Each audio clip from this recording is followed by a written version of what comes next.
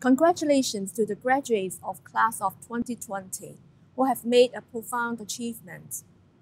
Being an educator is all the way demanding, but our experiences throughout the past 1.5 years tell an exceptionally challenging story. In a turbulent social context, education would never become the same again. Trust among people are being corroded. Teachers need to adapt to new modes of learning and teaching under the new normal. Well-being of students and teachers are at risk due to the threatening pandemic and deteriorating socio-economic environment. Yet, in the most challenging period of my education career, I have learned some lessons. The unconditional love and support from teachers towards our students to make a real difference. There have been times when children or youth face acute difficulties, but those who are connected with their teachers and peers would have more capacity to transcend through adversities.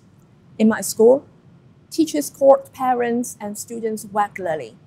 Some worked as a team to organize online assemblies to bring the classmates together. A few even paid visits to their students. We cared before we could teach.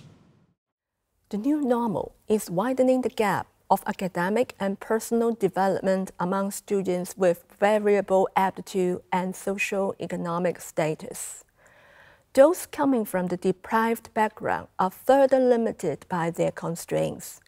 The ones lacking motivation to learn might give up more readily during suspension of classes and various learning activities.